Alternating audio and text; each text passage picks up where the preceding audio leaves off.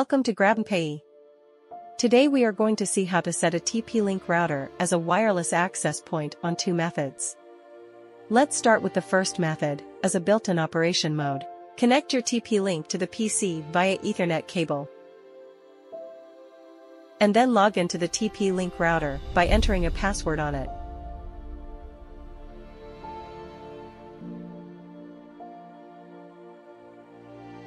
Go to the Advanced tab and select Operation Mode.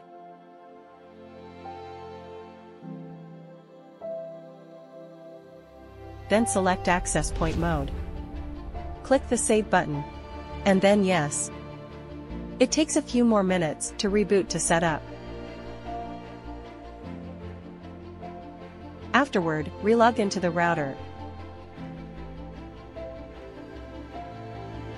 and set the access point username and password. Then click Next. Now the TP-Link working in access point mode. While on access point mode, some features they won't support are QoS, VPN server, parent control, access control, NAT forwarding, and bandwidth control, etc. Now, to connect the TP-Link router to the main router. Connect the TP-Link access point WAN port to the other end of the main router. LAN port via Ethernet cable as shown. And the main router that has internet service. Now you can connect to the device using Wi-Fi or Ethernet.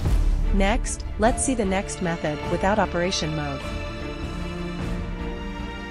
If your router doesn't have operation mode, then click Advance. And on Network, select LAN. Here should change of IP address with the same segment as the main router.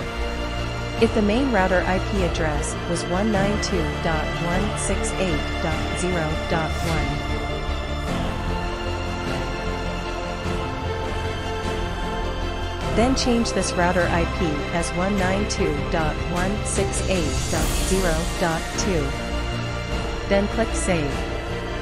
It takes a few seconds to reboot. Once completed, we connect TP-Link with IP as 192.168.0.2.